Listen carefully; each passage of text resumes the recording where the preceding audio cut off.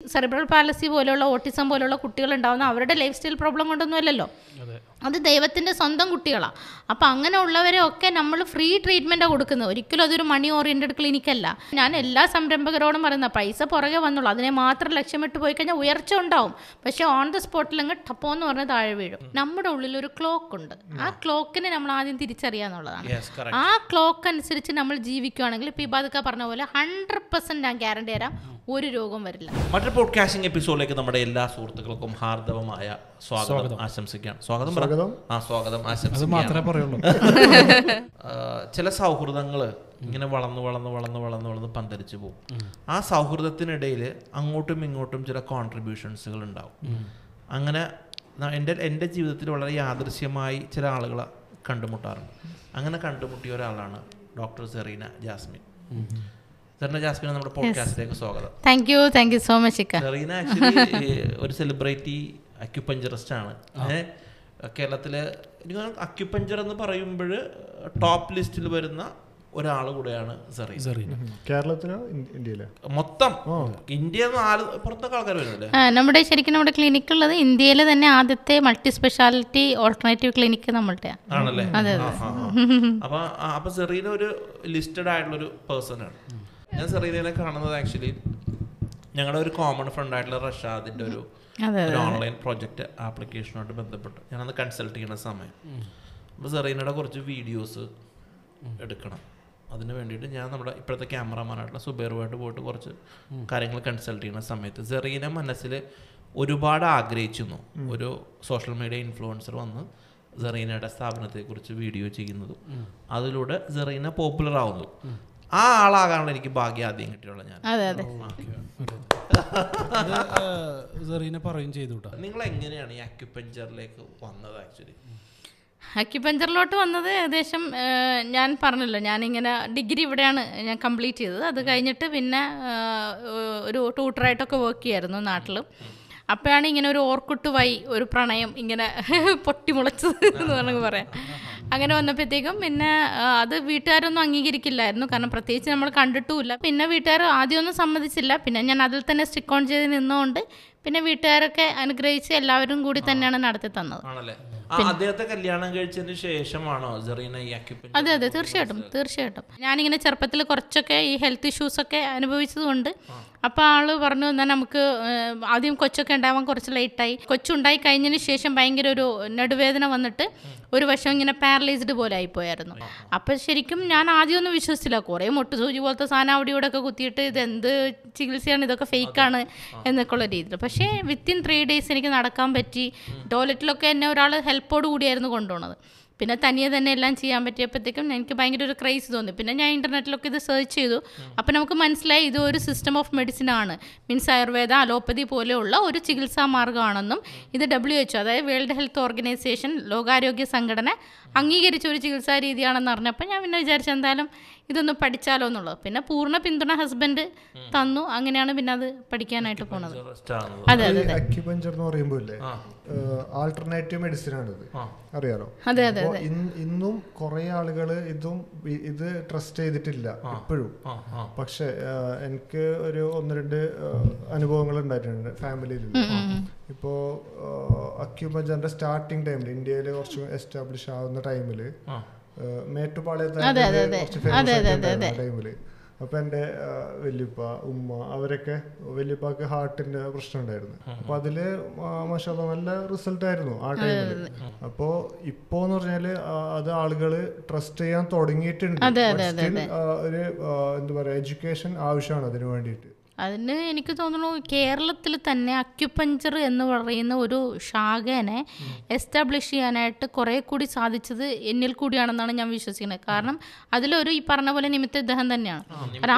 ആ വീഡിയോ എടുത്തു. കാരണം എന്ന് വെച്ചാൽ ആ വീഡിയോ എനിക്കൊന്നും താങ്കൾ അത് കോപ്പി റൈറ്റ് ഉണ്ടാക്കിയിട്ടുണ്ടായിരുന്നില്ല. അത് ഒരുപാട് ഈ റീൽസ് പോലെ മീൻസ് ടിക്ടോക്ക് അങ്ങനെയൊക്കെ കുറേ ക്ലിപ്പായിട്ട് വാട്സപ്പുകളിൽ പ്രചരിക്കുമായിരുന്നു. അത് വാട്സപ്പിൽ തന്നെ നമ്മുടെ ചാനൽ ഏതാണ്ട് 2 million ആണെങ്കിലും വേറൊരു ചാനലിൽ 10 മില്യൺ പോയി. ഒരു ധ്വനി ഫേസ്ബുക്ക് കൂട്ടായ്മ എന്ന് പറഞ്ഞിട്ട് അത് ഇപ്പോഴും ഉണ്ട്. 10 മില്യൺ ആണ് ആ ഒരു വീഡിയോ പോയിരിക്കുന്നത്. അതെ അതെ. അപ്പോൾ അങ്ങനെ പല, അപ്പം ഞാൻ പിന്നെ ചിന്തിച്ചു അതിനി ചിലപ്പോൾ ഒരു ഹെൽത്ത് ടിപ്പായതുകൊണ്ട് ചിലപ്പോൾ മിക്ക കോപ്പിറൈറ്റ്സ് ഒന്നും ഇല്ലാണ്ട് ഇട്ടതാണോ എനിക്കറിയില്ല. പല പല ചാനലിലും അത് പോയി. അതിന്റെ നമ്മളൊരു അങ്ങനത്തെ കോണ്ടന്റുകൾ മേൽ കോപ്പിറൈറ്റ് ചെയ്യേണ്ട കാര്യമില്ല. ആക്ച്വലി ചെറിയ ലൈഫിൽ ഒരു ടേണിംഗ് പോയിന്റ് വന്നത് എനിക്ക് തോന്നുന്നു നമ്മളന്ന് പരിചയപ്പെടുന്ന സമയത്ത് സെറീന എവിടെയായിരുന്നു? അതെ അതെ, ഞാനൊരു ഏകദേശം ഒരു 700-800 സ്ക്വയർ ഫീറ്റിലുള്ള ഒരു ക്ലിനിക്ക് ആലുവയിൽ നടത്തുമായിരുന്നു. ഇപ്പൊ അത് മാറി 6000 സ്ക്വയർ ഫീറ്റിൽ 6000 സ്ക്വയർ ഫീറ്റിൽ എല്ലാ സിസ്റ്റം ഓഫ്, അതായത് ഓൾട്ടർനേറ്റീവിലെ എല്ലാം തന്നെ ഉണ്ട്. അക്യുപഞ്ചർ മാത്രമല്ല, കപ്പിംഗ് തെറാപ്പി, സ്റ്റീം ബാത്ത്, പിന്നെ wellness package, കൈറോപ്രാക്ട്, bone alignment therapy, reflexology, പിന്നെ അങ്ങനെ വരുന്ന EMT എന്നൊക്കെ പറഞ്ഞിട്ട് കുറേ ടൈപ്സ് ഓഫ് ഓൾട്ടർനേറ്റീവ്സിൻ്റെ എല്ലാം ഈ ഒരു ശാഖയിലുള്ള, ആയുർവേദ ഉണ്ട്, OP മാത്രം, അങ്ങനെയുള്ള എല്ലാ ശാഖകളെയും സമന്വയിപ്പിച്ച് തന്നെ ഇപ്പം നമ്മൾ കുറേ സെർച്ച് ചെയ്ത് പല ആൾക്കാരോടൊക്കെ ഡിസ്കസ് ചെയ്ത് ഇപ്പം കുറേ ഫോറിൻ കൺട്രീസിലൊക്കെ ഇതിൻ്റെ കുറേ കോൺഫറൻസിനൊക്കെ ദുബായിലൊക്കെ പോയിരുന്നു. അപ്പോൾ ഒക്കെ നമ്മൾ സംസാരിച്ചപ്പോൾ നമ്മുടെ ക്ലിനിക്കിൻ്റെ ഫോട്ടോസും കാര്യങ്ങളും ഇത്ര സ്ക്വയർ ഫീറ്റൊക്കെ കാണിച്ചു കൊടുത്തപ്പോൾ പറയണത് ഇന്ത്യയിൽ തന്നെ ആദ്യത്തെ ഒരു മൾട്ടി സ്പെഷ്യാലിറ്റി ഓൾട്ടർനേറ്റീവ് ക്ലിനിക്ക് നമ്മുടെ ബാക്ക് ടു ബാലൻസ് ആണ്.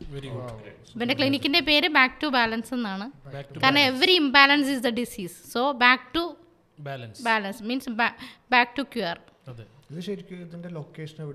ഇത് ക്ലിനിക്ക് വരുന്നത് കളമശ്ശേരി തന്നെ, നമ്മുടെ കുസാറ്റിൻ്റെ ഒക്കെ അകത്താണ്, പൈപ്പ് ലൈൻ റോഡിൽ, ഹിദായത്ത് നഗർ എന്നൊക്കെ പറയും. ഇതിൻ്റെ ഒരു പ്രധാനപ്പെട്ട കാര്യം നമ്മൾ ഡിസ്കസ് ചെയ്യണമെങ്കിൽ, ഈ ഞാൻ അന്ന് ആ വീഡിയോ ചെയ്ത സമയത്തും പല ആളുകളും അതിൻ്റെ കമൻറ്റ് ബോക്സിൽ എഴുതിയൊരു കാര്യം ഞാൻ എന്നോട് ചോദിക്കും. ഈ അക്യുപഞ്ചർ ഒരു ആൾട്ടർനേറ്റീവ് മെഡിസിൻ എന്നാണല്ലോ നിങ്ങൾ അതിനെ മാർക്കറ്റ് ചെയ്യുന്നത്. അതെ അതെ അതെ അതെ അതെ.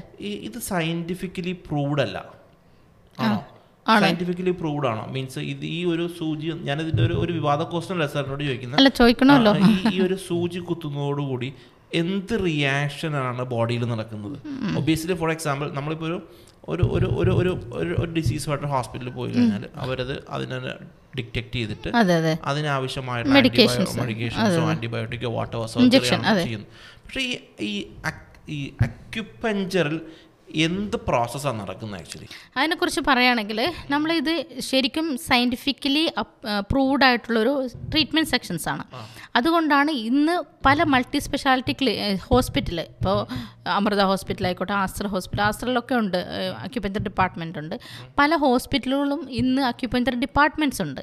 അപ്പോൾ സയൻറ്റിഫിക്കലി പ്രൂവ്ഡ് അല്ലാത്ത ഒന്നിനെയും അവർ അക്സെപ്റ്റ് ചെയ്യില്ല. മാത്രമല്ല WHO വേൾഡ് ഹെൽത്ത് ഓർഗനൈസേഷൻ അംഗീകരിക്കണമെങ്കിൽ അതിനൊരു സയൻറ്റിഫിക് ആസ്പെക്ട്സ് വേണം, അതിനൊരു റിസർച്ച് വേണം, എന്നാൽ മാത്രമേ അത് അക്സെപ്റ്റ് ചെയ്യുള്ളൂ. പക്ഷേ പലർക്കും അറിയില്ല ഇതിൻ്റെ എങ്ങനെയാണ് ഇതിൻ്റെ സയൻസ് എന്നുള്ളത്, അല്ലെങ്കിൽ ഇത് എങ്ങനെയാണ് നമ്മുടെ ബോഡിയിൽ വർക്ക് ചെയ്യണത്. നമ്മളൊരു വെറുതെ കുറേ സൂചികളാണല്ലോ, അത് ചെറിയ മുട്ട സൂചി പോലത്തെ സൂചി കുത്തുമ്പം ബോഡിയിൽ എങ്ങനെ വർക്ക് ചെയ്യുന്നു പറഞ്ഞാൽ നമുക്ക് തന്നെ അറിയാം. അത് ഏത് സിസ്റ്റം ഓഫ് മെഡിസിൻസും പറയുന്നതാണ് body can heal it self. Means ബോഡിക്ക് തന്നെ ബോഡീനെ ഹീൽ ചെയ്യാനുള്ള കപ്പാസിറ്റി ഉണ്ട്. പക്ഷെ അങ്ങനെ കപ്പാസിറ്റി ഉണ്ടെങ്കിൽ നമുക്ക് പിന്നെ ഒരു രോഗം വരരുതല്ലോ, നമുക്ക് ഒരു രോഗം വരാൻ പാടില്ല. പക്ഷെ നമുക്കിന്ന് കടിച്ചാൽ പൊട്ടാത്ത വേടുകളുള്ള രോഗങ്ങളൊക്കെയാണ് നമ്മൾ നേരിട്ടുകൊണ്ടിരിക്കുന്നത്. അപ്പോൾ അത് എങ്ങനെയാണെന്ന് വെച്ചാൽ നമുക്കറിയാം, പണ്ടത്തെ ആൾക്കാർക്കൊക്കെ രോഗം കുറവായിരുന്നു. ഇപ്പം നമ്മുടെ അച്ഛൻ്റെ അച്ഛൻ മുത്തശ്ശന്മാരൊക്കെ പറയും ഇന്നും അവർ ഭയങ്കര ഹെൽത്തി ആയിട്ടായിരിക്കുന്നത്. പക്ഷേ ഇന്നത്തെ ചെറിയ ജനറേഷന് പോലും ഒരു 15 അല്ലെങ്കിൽ 9-10 വയസ്സുള്ള പിള്ളേർക്ക് പോലും ഇന്ന് കാലുവേദന, നടുവേദന, ഞാൻ തന്നെ അതിശയിച്ചിട്ടുണ്ട്. 12-13 വയസ്സുള്ള കുട്ടികൾ എൻ്റെ അടുത്ത് നടുവേദനയെന്നും മുട്ടുവേദനയെന്നും പറഞ്ഞ് വരാറുണ്ട്. അപ്പോൾ അങ്ങനെ വരുന്ന എന്തുകൊണ്ടാണെന്ന് വെച്ചാൽ അതിൽ പണ്ടത്തെ ആൾക്കാർ ഒത്തിരി ഹാർഡ് വർക്ക് ചെയ്യുമായിരുന്നു. പക്ഷേ ഇന്നത്തെ ആൾക്കാർ അത് കമ്പയർ ചെയ്യുമ്പോൾ അങ്ങനെ ഇന്നിപ്പോൾ ഈ ഒരു കൈയിൻ്റെ ഒരു ടിപ്പിലെല്ലാം ഉണ്ട്, സ്വിച്ച് ഇട്ടാൽ മതി എല്ലാം. അപ്പോൾ ഈ ഒരു ടിപ്പ് മാത്രമേ ഇപ്പോൾ വർക്ക് ചെയ്യുന്നുള്ളൂ നമ്മുടേത്. പിന്നെ വർക്കൗട്ടൊക്കെ ചെയ്യുന്നവരുണ്ടാവും. പിന്നെ മാത്രമല്ല, പണ്ട് ടോക്സിൻസ് അടങ്ങാത്ത ഫുഡ് കിട്ടുമായിരുന്നു. കാരണം മായം കലരാത്ത നമ്മുടെ വീടിൻ്റെ മുറ്റത്ത് കൃഷിപ്പാടങ്ങളിലൊക്കെ. ഇന്ന് അതൊന്നും പോസിബിൾ അല്ല. അപ്പോൾ ഇനി പോസിബിൾ ആണെങ്കിൽ പോലും നമ്മുടെ മുറ്റത്ത് കുറച്ച് ചീരമുണ്ട്, കുറച്ച് വെണ്ടയ്ക്കുണ്ട്, നമ്മൾ അത് തോരൻ വെച്ച് കഴിക്കാമെന്ന് വിചാരിച്ച് നമ്മുടെ മക്കൾ സമ്മതിക്കുമോ? ഇല്ല, എനിക്ക് കുഴിമന്തി മതി, ഫ്രൈഡ് റൈസ് മതി, അല്ലെങ്കിൽ ഗ്രിൽഡ് ചിക്കൻ മതി, അൽഫാം മതി എന്നാ പറയുള്ളൂ. അപ്പോൾ ഉണ്ടെങ്കിൽ പോലും അതിപ്പോൾ കഴിക്കാൻ ആരും തയ്യാറല്ല എന്നുള്ളതാണ്. അപ്പോൾ ഇത് ബോഡിയിൽ എങ്ങനെ വർക്ക് ചെയ്യണമെന്ന് പറയുമ്പം നമ്മുടെ ശരീരത്തിൽ ഒരു സിമ്പിളായിട്ടൊരു കാര്യം പറയും. പിന്നെ മോഡേൺ മെഡിസിൻസ് പോലും പറയുന്നത് 99% of diseases is coming from emotional. നമ്മുടെ 99% രോഗങ്ങളും നമ്മുടെ വൈകാരിക തലത്തിൽ നിന്നാണ് വരുന്നത്. അപ്പോൾ പണ്ടത്തെ ആൾക്കാർ പറയുമ്പോൾ ഒരു 10-15 കുട്ടികളുണ്ടാവും അവർക്ക്. അവരെ നിരത്തി എത്തിയിട്ട് കഞ്ഞിയോ പയറോ എടുത്ത് കൊടുക്കുമ്പം ഈ കൊടുക്കുന്ന പാരൻസും ഹാപ്പിയാണ്, കഴിക്കുന്ന അവരും ഹാപ്പിയാണ്. പക്ഷേ ഇന്ന് നമ്മൾ ഡെയിലി ബിരിയാണി കൊടുത്താലും അവർ ചോദിക്കുക ഇത് ഇന്നലത്തെ ബിരിയാണിയാണോ, ഇങ്ങനെ ആയിരിക്കും ചോദിക്കുക. മനസ്സിലാവുന്നു. അപ്പോൾ കൊടുക്കുന്ന പാരൻസും ഹാപ്പി അല്ല, നമ്മളും ഒരുമാതിരി ദേഷ്യത്തിലായിരിക്കും കൊടുക്കുക. അപ്പോൾ നമ്മുടെ ഇമോഷനും ഭയങ്കരമായിട്ട് ബ്ലോക്ക് ചെയ്തിരിക്കുക. അപ്പോൾ ഇത് ഈ ശരീരത്തിൽ കുത്തുമ്പോൾ ഒരു ചെറിയൊരു ഉദാഹരണം പറയുകയാണെങ്കിൽ നമ്മളുടെ അടുത്ത് ഏതൊരു പേഷ്യൻറ്റും ഫസ്റ്റ് എത്തുന്നത് ഒരു സിംറ്റംസ് പറഞ്ഞിട്ടാണ്, വേദന അല്ലേ. അപ്പോൾ ആദ്യം നമുക്ക് വേദനയിൽ തുടങ്ങാം. ഈ വേദന എങ്ങനെയാണ് ശരീരത്തിൽ ഈ നീഡിൽ കുത്തുമ്പോൾ മാറുന്നതെന്നുള്ളത്. അതായത് നമുക്കിപ്പോൾ ഒരു മുട്ടുവേദന, കാലുവേദന, നടുവേദന, ഇതെല്ലാത്തിനും നമ്മളല്ലാത്ത ഇതിലാണെങ്കിൽ പാരസെറ്റമോൾ കാര്യങ്ങളൊക്കെ കഴിക്കുന്നു. പക്ഷേ ഈ മുട്ടുവേദനയ്ക്ക് നമ്മൾ സാധാരണ മരുന്ന് ഒരു പാരസെറ്റമോൾ അല്ലെങ്കിൽ ഒരു പെയിൻ കില്ലർ കഴിക്കുമ്പം എങ്ങനെയാണ് ശരീരത്തിൽ വേദന മാറുന്നതെന്നുള്ളതാണ് ആദ്യം നമ്മൾ അറിയേണ്ടത്. അതായത് ഒരു പാരസെറ്റമോൾ കഴിക്കുമ്പോൾ നമ്മൾ ബോഡിയിൽ കഴിക്കുമ്പോൾ ഒരിക്കലും മുട്ടുവേദനക്ക് മുട്ടിലോട്ടല്ല മരുന്ന് കഴിക്കുന്നത്. നമ്മൾ എന്തൊക്കെ ഫുഡ് ഇൻടേക്ക് ചെയ്യുന്നോ ആ ഇൻടേക്ക് ചെയ്യുമ്പം നമ്മുടെ സ്റ്റൊമക്കിൽ ചെന്നിട്ട് നമ്മുടെ ഹൈഡ്രോക്ലോറിക് ആസിഡുമായിട്ട് ഡൈജസ്റ്റ് ചെയ്ത് എന്തൊക്കെ പ്രോസസ്സിങ് നടക്കുന്നോ ഈ സെയിം പ്രോസസ്സിംഗ് ആണ് ഒരു ഗുളിക കഴിക്കുമ്പോൾ നടക്കുന്നത്. എന്നിട്ട് അതിലുള്ള കണ്ടന്റിനെ നമ്മുടെ ഹൈപ്പോതലാമസിൽ തന്നിട്ട് വേദന എന്നുള്ള മെസ്സേജിനെ ബ്രേക്ക് ചെയ്യുക. അതാണ് വേദന എവിടെയും പോകുന്നില്ല, സിഗ്നൽ അവിടെ ബ്രേക്ക് ആവുക ചെയ്യുക. ഈ സെയിം പ്രോസസ്സ് നമ്മുടെ വേദന സംഹാരിയായിട്ടുള്ള കുറേ അക്യൂപഞ്ചർ പോയിന്റ്സ് ഉണ്ട് നമുക്ക്. ഇപ്പോൾ ഈ ഭാഗങ്ങളൊക്കെ നമ്മുടെ തലവേദനയുടെ ഒക്കെ ഭയങ്കര പോയിന്റാണ്. ഇതിൽ നമ്മൾ പ്രസ് ചെയ്യുമ്പോൾ നമുക്ക് വരുന്നതെന്ന് വെച്ചാൽ നമ്മുടെ ശരീരത്തിൽ സ്വമേധയാ ഉള്ള പെയിൻ കില്ലേഴ്സ് ഉണ്ട്. കാരണം സൃഷ്ടാവിൻ്റെ ഒരു സൃഷ്ടിപ്പിൻ്റെ അത്ഭുതം എന്നേ ഞാൻ അതിന് പറയുന്നുള്ളൂ. കാരണം ബോഡി എന്ന് പറയുന്നത് കെമിക്കലിൻ്റെ ഒരു കലവറയാണ്. ഈ കെമിക്കലൊക്കെ എന്തിനു വേണ്ടിയുള്ളത്? ബോഡിയെ മെയിൻറ്റെയിൻ ചെയ്യാൻ വേണ്ടിയാണ്. മെയിൻ്റെനൻസ് വർക്കിന് വേണ്ടി ഓരോ കെമിക്കൽ ഓരോ സ്ഥലത്ത് പ്രോബ്ലം ഉണ്ടാകും, ആ കെമിക്കൽ കണ്ടന്റ് കൊണ്ടുവന്ന് ഇവിടെ കൊണ്ടുവന്നാൽ അത് ശരിയാക്കും. അപ്പോൾ ഈ പെയിൻ കില്ലർ ആയിട്ടുള്ള കണ്ടന്റ് ബോഡിയിൽ ഓൾറെഡി ഉണ്ട്. അതിനെയാണ് നമ്മൾ എൻഡോർഫിൻ എന്നൊക്കെയാണ് പറയാം. പിന്നെ സയൻസ് ചോദിച്ചുകൊണ്ടാണ് എനിക്ക് സയൻറ്റിഫിക്കലി എക്സ്പ്ലെയിൻ ചെയ്യാൻ പറ്റിയത്. അപ്പോൾ ഈ എൻഡോർഫിൻ എന്നുള്ള കണ്ടന്റ് ബോഡിയിൽ ശരിയായ ഇതിൽ വർക്ക് ചെയ്യാത്തത് കൊണ്ടാണ് വേദന അനുഭവപ്പെടുന്നത്. ഈ വർക്ക് ചെയ്യാത്തത് എന്തുകൊണ്ടാണ്? നമ്മൾ നേരത്തെ പറഞ്ഞ കുറേ factors, lack of exercise, lack of food habit, emotional blockage, ഇതെല്ലാം കൊണ്ടും. അപ്പോൾ നമ്മൾക്ക് ഈ ഒരു എൻഡോർഫിൻ കൂടുതലായിട്ട് വർക്ക് ചെയ്യാണ്ടിരിക്കുമ്പോൾ നീഡിൽ കുത്തണവേ ഈ പറയുന്ന കെമിക്കൽ കണ്ടന്റിനെ എൻസൈംസിനെ എന്ത് ചെയ്യും? ആക്റ്റീവ് ആക്കാൻ തുടങ്ങും. സൂചി കുത്തുമ്പോൾ എന്തെങ്കിലും സപ്ലൈ ചെയ്യുന്നുണ്ടോ? ഇല്ല, ഒന്നും സപ്ലൈ ചെയ്യുന്നില്ല, മരുന്നുമില്ല, ഒന്നുമില്ല. അതെങ്ങനെയാണ് വർക്ക് ചെയ്യണം എന്നുള്ളതെന്ന് വെച്ചാൽ നമ്മുടെ ശരീരത്തിൽ ലെയേഴ്സ് ഉണ്ട്. അതായത് ഇതൊന്നും ആരും ഇതേവരെ ഒരു അക്യുപഞ്ചറിസ്റ്റും സയൻറ്റിഫിക്കലി എക്സ്പ്ലെയിൻ ചെയ്യുമെന്ന് എനിക്ക് തോന്നുന്നില്ല. ലെയർ മീൻസ് എപ്പിഡെർമിസ് ഒക്കെ അറിയാം, മെഡിക്കൽ മേഖലയിലുള്ളതുകൊണ്ട് അറിയാമല്ലോ. പക്ഷേ ലണ്ടൻ, നമ്മുടെ ലണ്ടൻകാരൻ അങ്ങ് ലണ്ടനിൽ വന്നതാട്ടോ.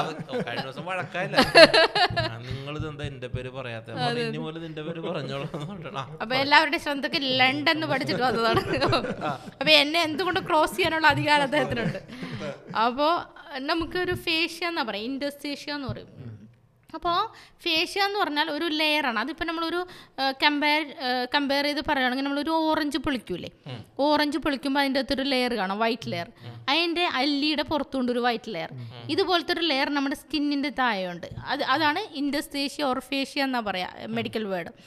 ഈ ഫേഷ്യയാണ് നമ്മുടെ ഓരോ സെൽസിനെയും കൺട്രോൾ ചെയ്യണമെന്ന് പുതിയ പഠനം പറയുന്നു കേട്ടോ. മനസ്സിലാകുന്നുണ്ടോ? അപ്പോൾ അത് സയൻറ്റിഫിക്കലി പ്രൂവ്ഡ് ആണ്. അപ്പോൾ ഇപ്പോൾ നമ്മുടെ അവിടെ കൂടുതലും ഈ കണ്ടിട്ടുണ്ട് ഓട്ടിസം പോലെയുള്ള കുട്ടികൾ, സെറിബ്രൽ പാലസി, ബുദ്ധിമാന്യം ഉള്ളതൊക്കെ ഉള്ള, അതായത് ബ്രെയിൻ ഡെവലപ്മെൻറ്റ് ഡിലേ ആയിട്ടുള്ള ആൾക്കാർ കുട്ടികൾ വന്നിട്ട് എൻ്റെ യൂട്യൂബൊക്കെ നോക്കിയാൽ കാണാൻ എനിക്ക് ഒത്തിരി ടെസ്റ്റിമോണിയൽസ് കാണാൻ പറ്റും. അവർ സ്പെഷ്യൽ സ്കൂളിലായിരിക്കുമല്ലോ പഠിക്കുക, പക്ഷെ അവരിപ്പോൾ നോർമൽ സ്കൂളിൽ പോയി തുടങ്ങി. അപ്പോൾ അതും എങ്ങനെയാണ് ഈ പറയുന്ന ബ്രെയിൻ ഡെവലപ്മെൻറ്റ് ഡിലേ അല്ലേ, അതെങ്ങനെയാണ് അക്യുപഞ്ചറിലൂടെ മാറുക എന്നൊക്കെയുള്ളത്? ഒന്നുമില്ല, ന്യൂറോ ട്രാൻസ്മിറ്റേഴ്സ്. നമുക്കറിയാം നമ്മുടെ ബോഡിയിൽ ഒത്തിരി ന്യൂറോ ട്രാൻസ്മിറ്റേഴ്സ് ഉണ്ട് ബ്രെയിനിൽ. ആ neuro ട്രാൻസ്മിറ്റേഴ്സിൻ്റെ first neuro ട്രാൻസ്മിറ്ററാണ് acetyl choline എന്നൊക്കെ പറയാം. ഈ അസിറ്റൈൽ കൊളൈനാണ് നമ്മുടെ ഓരോ മസിൽസ് ന്യൂറോൺസിനൊക്കെ ആക്ടിവേറ്റ് ചെയ്ത് കൊടുക്കുന്നത്.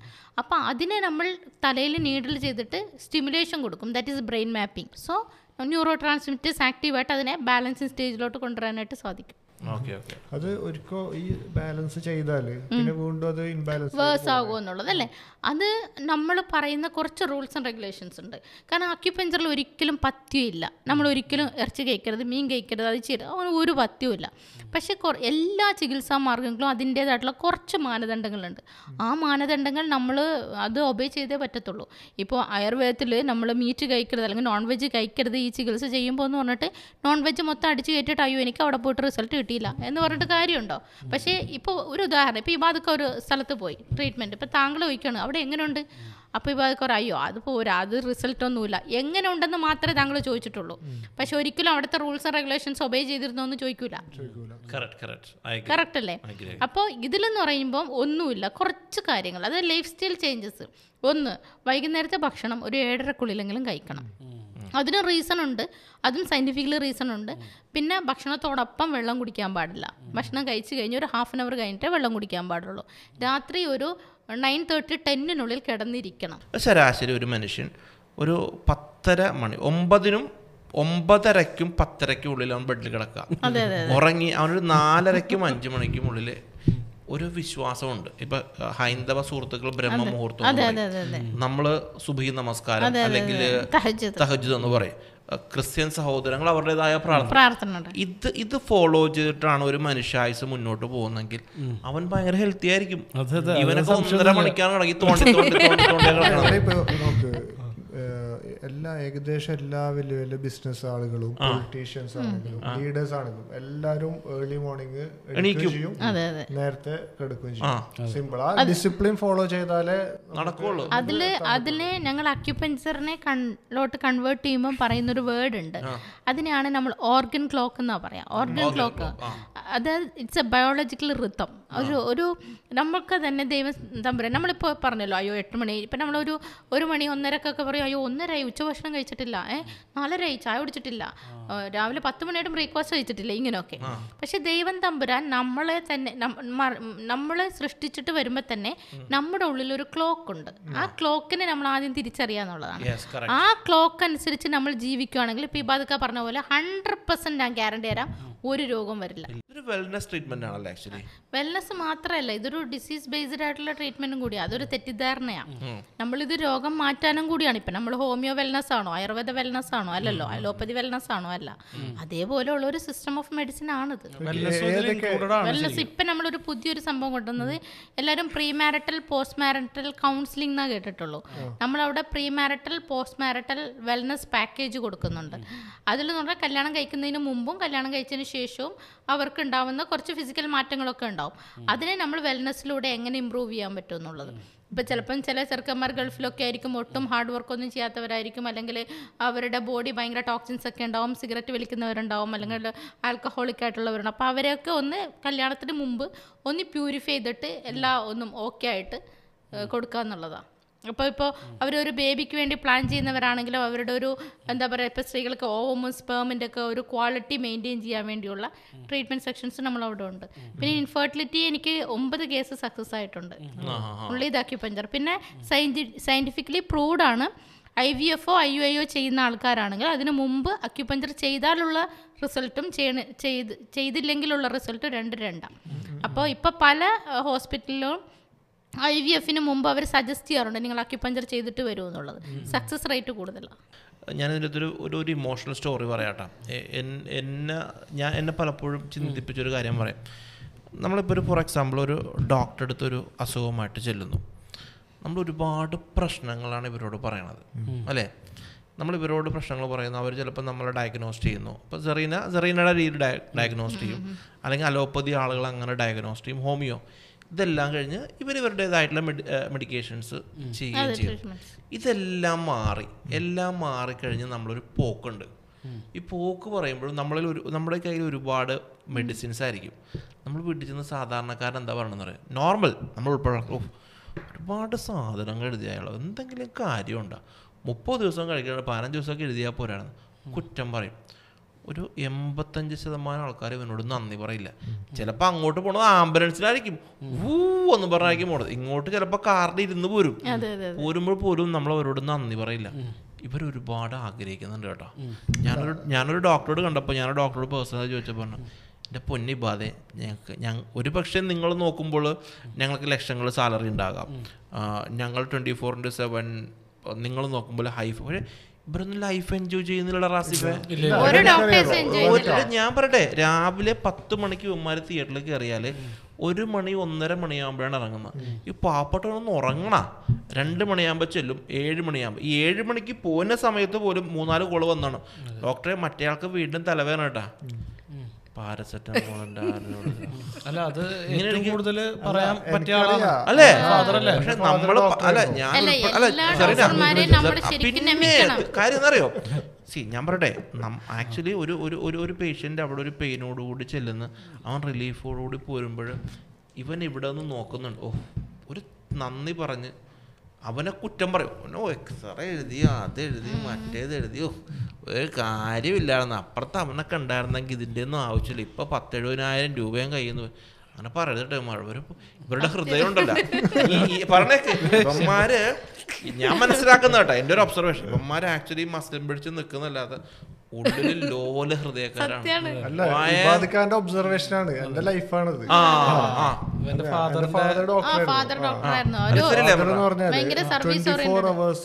സർവീസ് ആയിട്ട് ജീവിച്ചതാണ്. നമ്മള് വീട്ടില് ഗവൺമെന്റ് സർവീസ് കഴിഞ്ഞിട്ടായിട്ട് ഫാദർ പിന്നെ വീട്ടില് പ്രാക്ടീസ് ചെയ്യും.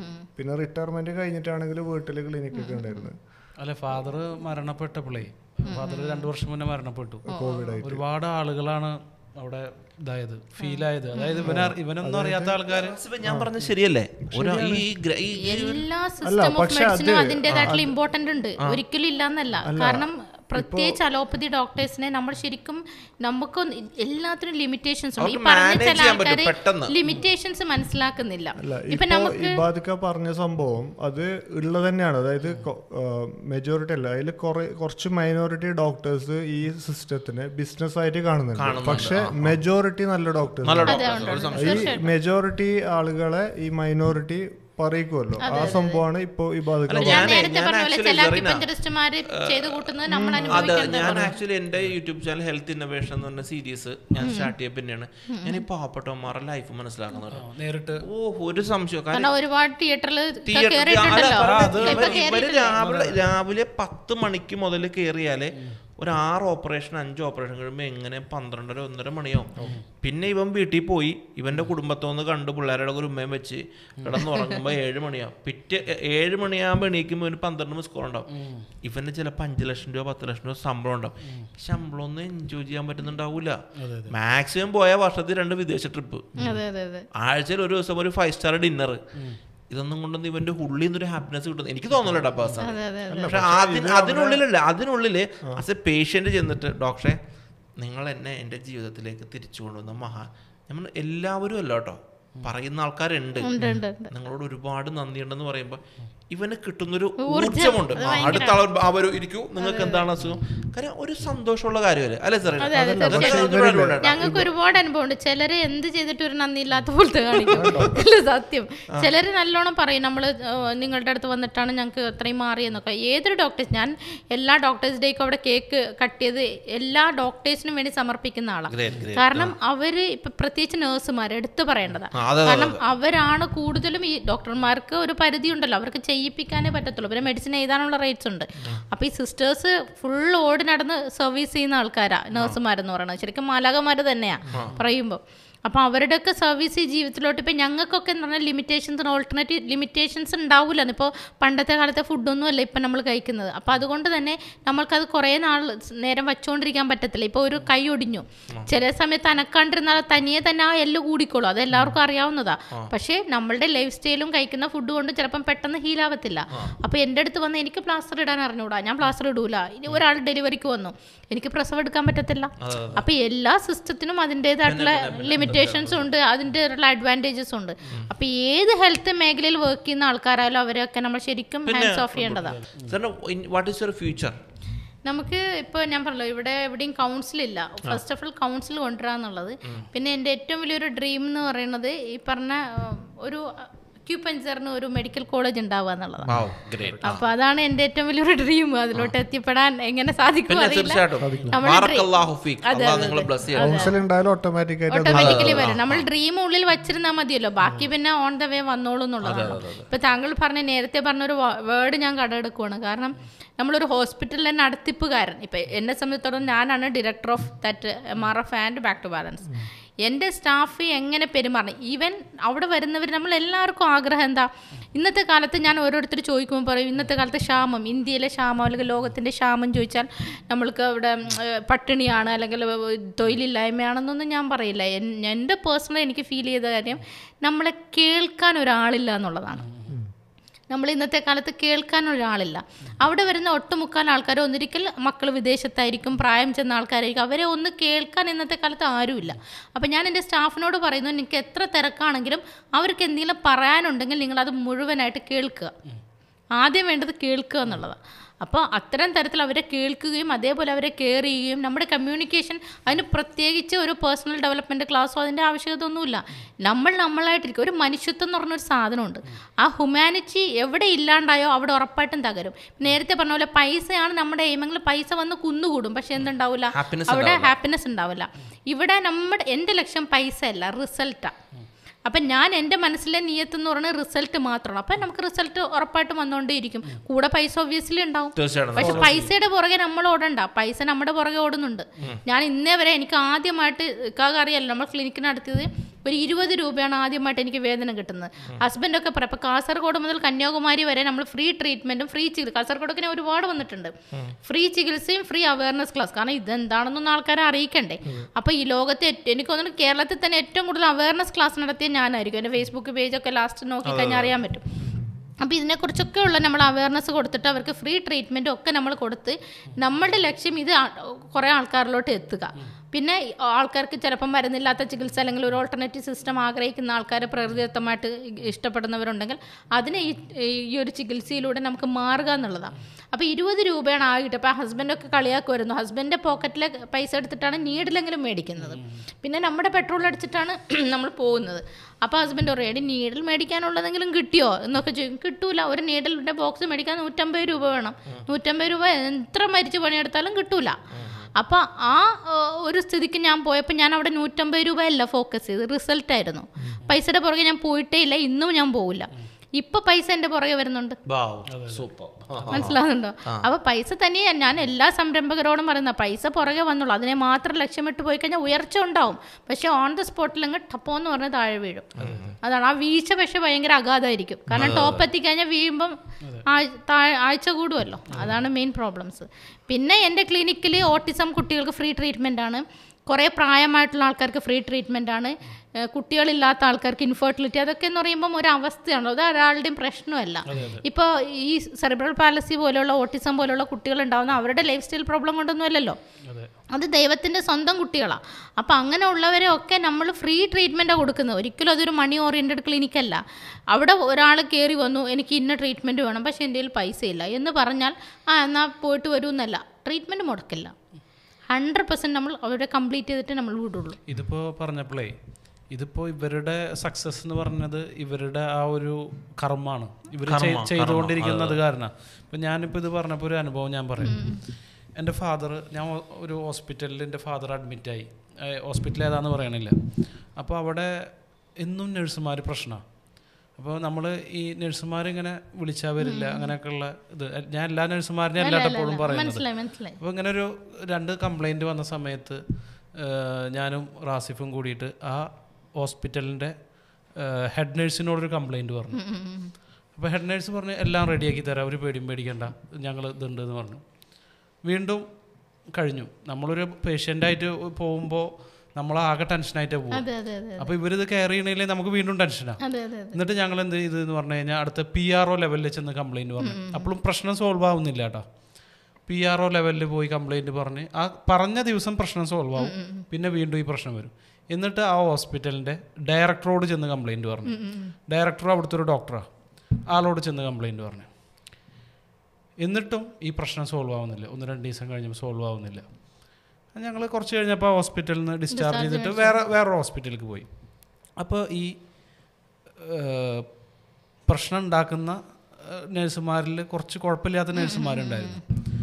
അവർ വന്നിട്ട് പറഞ്ഞ്, എൻ്റെ ഫാദറും മദറൊക്കെ ഉണ്ടായിരുന്നത്, അവരോട് പറഞ്ഞ്, ഞങ്ങൾക്ക് ഇവിടെ ഒരു ഇതൊന്നുമില്ല, സാലറി കാര്യങ്ങളൊന്നും കറക്റ്റ് കിട്ടുന്നൊന്നുമില്ല, ഞങ്ങളിവിടെ ഒരു അവസ്ഥയിൽ നിൽക്കുന്നതാണ്. ഇത് കംപ്ലൈൻറ്റ് ചെയ്യാൻ വേണ്ടിയിട്ട് ഇവർ ഈ ഹോസ്പിറ്റലിൻ്റെ ഡയറക്ടർ ലെവലിൽ ചെന്ന് കംപ്ലൈൻറ്റ് ചെയ്തപ്പോൾ ഇവർ പറഞ്ഞത്, ഈ ഡയറക്ടർ ബോർഡിൽ നിന്ന് പറഞ്ഞതെന്ന് പറഞ്ഞു കഴിഞ്ഞാൽ, നിങ്ങൾ വേണമെങ്കിൽ ഇവിടെ നിന്നാൽ മതി, അല്ലെങ്കിൽ നിങ്ങൾ പോയിക്കോ, എനിക്ക് ഒരു ബാറുണ്ട്, ഞാൻ ഇതാണ്ട് മാറ്റിയിട്ട് ഹോട്ടലും ബാറും കൂടിയിട്ടാണ്ട് ആക്കുന്നു ഈ ഹോസ്പിറ്റലിൽ.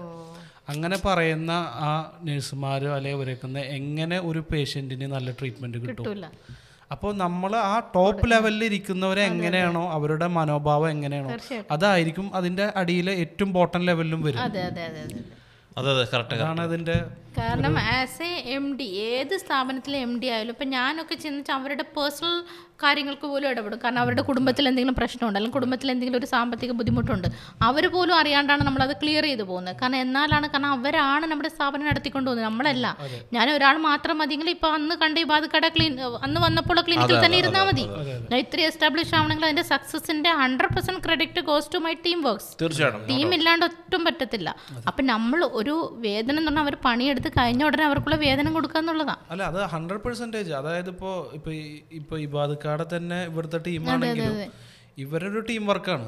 ഞങ്ങളുടെ കമ്പനിയാണെന്നുണ്ടെങ്കിലും ഞങ്ങൾക്ക് നല്ലൊരു ടീമുള്ള കാരണം അവരുടെ എല്ലാ കാര്യങ്ങളിലും അവരെ കൂടെ നിൽക്കണ കാരണം. പക്ഷെ നമ്മളുടെ തിങ്കിങ് ലെവല് മണി മാത്രമാണ് എന്നുള്ള രീതിയിലേക്ക് പോയി കഴിഞ്ഞാൽ അവിടെ വരുന്ന ഓരോ കസ്റ്റമറിനും അത് എഫക്റ്റ് ആവും. സെറീനെ എന്ന് പറയുന്ന സുഹൃത്ത് സഹോദരിയെ ഞാൻ കാണുന്നത് ഷീസ് വെരി ബ്ലസ്ഡ് ലേഡിയാണ്. ഞാൻ പറയുന്നു ഇപ്പോഴും ആ സാധനം എടുത്ത് എപ്പോൾ കുത്താൻ തുടങ്ങുന്നു അപ്പോൾ സെറീനയുടെ പൊസിഷനും ആ ഒരു വൈബ്രേഷനും എനർജി ലെവലും എല്ലാം മാറുകയാണ് ചെയ്തത്. ഇനിയും ഒരു പക്ഷേ കുറെ ആളുകളുടെ ലൈഫിൽ ഒരുപാട് മാറ്റം ഉണ്ടാകാൻ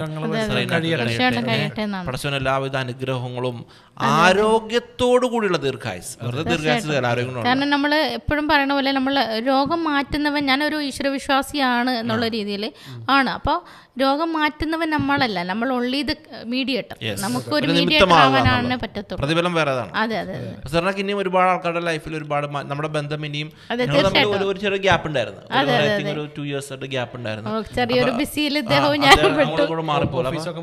അതെ 2 വർഷത്തോടെ ഓഫീസ് മാറിയിട്ടായിരുന്നു ഒരുപാട്. സാറിന് ഇനിയും ഒരുപാട് വിവരങ്ങളിലേക്ക് എത്തട്ടെ. ഇനിയും എന്താ പറയുക, ഒരുപാട് ആളുകളുടെ ലൈഫിൽ മാറ്റം വരുത്താൻ സാധിക്കും. മെഡിക്കൽ കോളേജ് ഉണ്ടാവട്ടെ,